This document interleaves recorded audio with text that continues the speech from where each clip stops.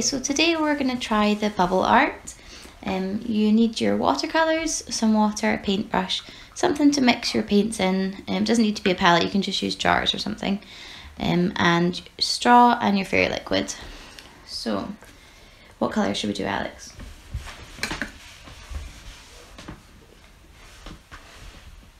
Which colour do you think?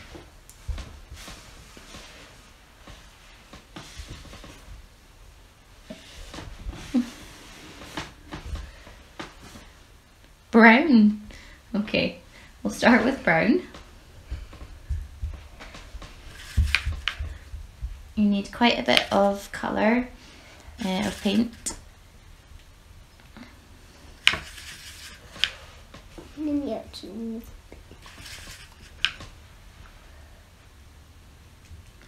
Okay, so make sure you've got a good amount of colour in there. And add some water.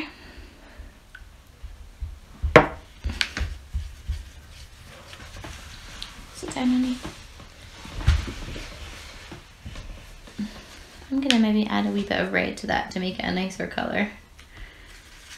What do you think? Yeah. Yeah? The red. Okay, and then when you're happy with your colour, you need to add really quite a bit of fairy liquid or else it won't make bubbles. So add in some fairy liquid. Give it a swish about. Sit down, please.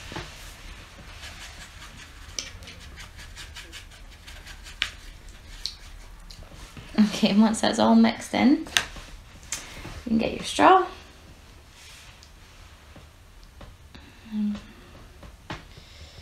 Give it a dip in and then just blow onto your paper.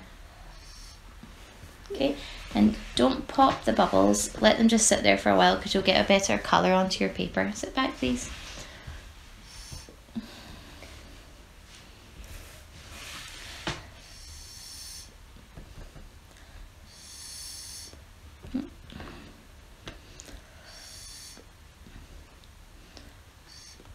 You will get some sort of spray as well on your paper, but it looks quite nice.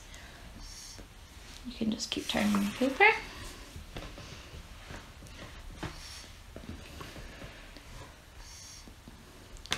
And then you can change colour. You can keep it all one colour or keep changing your colour. So we'll try, what have we got? A red.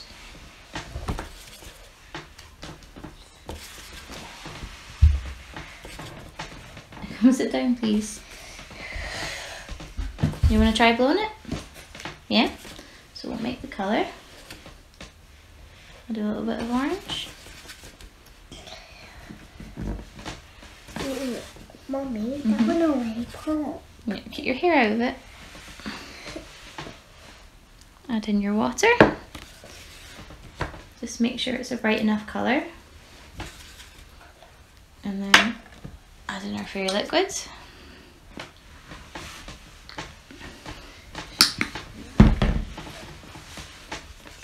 Give it a stir. Sit down. Okay.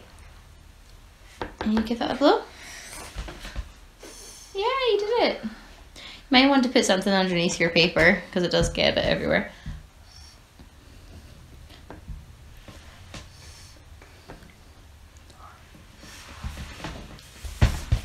Another go.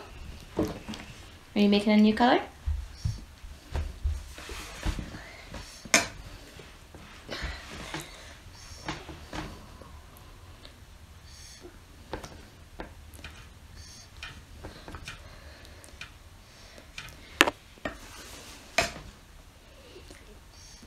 And then just keep switching colours until you're happy. So I'm just going to go on and finish this page.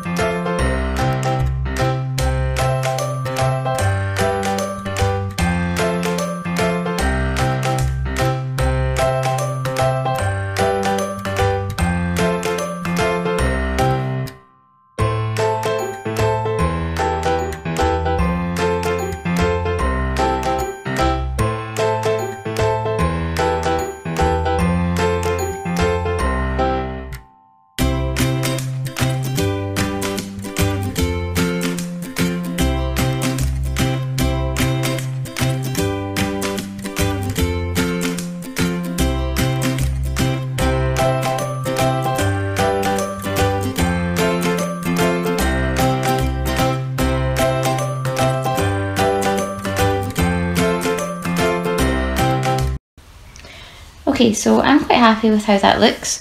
You can obviously just leave it like that. You can frame it, or you can use the paper maybe to make something we're calling silhouette art. So I'll show you how that's done in just a moment. Okay, so this is just one option you could use with your bubble art. Come sit down for me, honey. And I was holding my swirly You put your hands out and put them wide. Roll up your sleeves.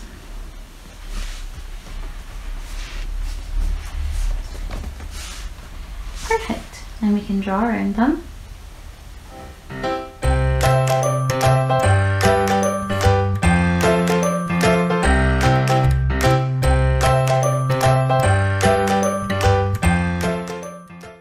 So you could cut that out, or you could paint around, so you've only got bubbles in the hand area. You could paint everything else black or the block colour.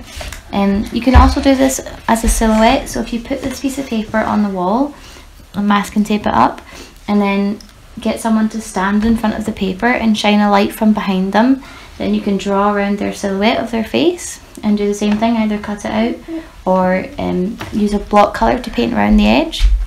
And you'll have a really nice silhouette.